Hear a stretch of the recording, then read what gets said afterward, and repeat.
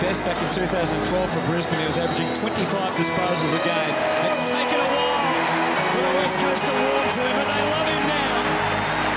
Yeah, a bit of a slow start, but I managed to build a bit of form in probably after round 5-ish, and pretty consistent after that, so pretty happy with that. And I think on the back of a really good midfield, we've played well.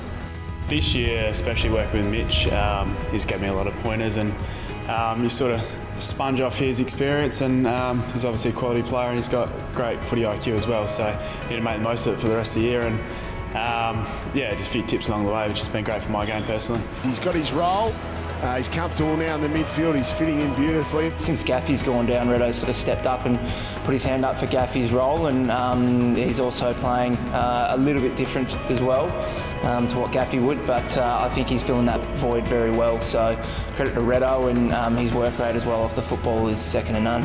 That's obviously, you don't want to lose a player of that calibre, and he's a quality player, but I think our midfield depth has been really good this year, and we've sort of been able to find a way to win games without him, and we just sort of found a way to spread the workload, and if we're going to be successful, we need everyone chipping in at the right time.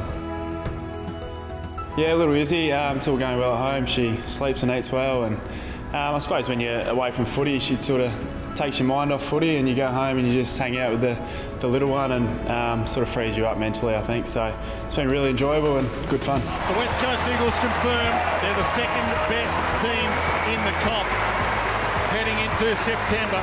2 home finals guaranteed, and they have got some class acts as part of their lineup.